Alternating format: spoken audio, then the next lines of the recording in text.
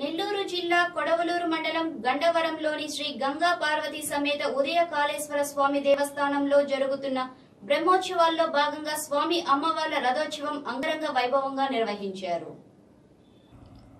కొడవలూరు మండలం గండవరంలో వెలసి ఉన్న శ్రీ గంగా పార్వతి సమేత ఉదయ కాళేశ్వర స్వామి దేవస్థానంలో బ్రహ్మోత్సవాలు ఘనంగా జరుగుతున్నాయి. ఈ సందర్భంగా టీవీ వసంత్ కుమార్ రెడ్డి ఉభయకర్తలుగా స్వామి అమ్మవార్లకు ప్రత్యేక పూజలు నిర్వహించారు.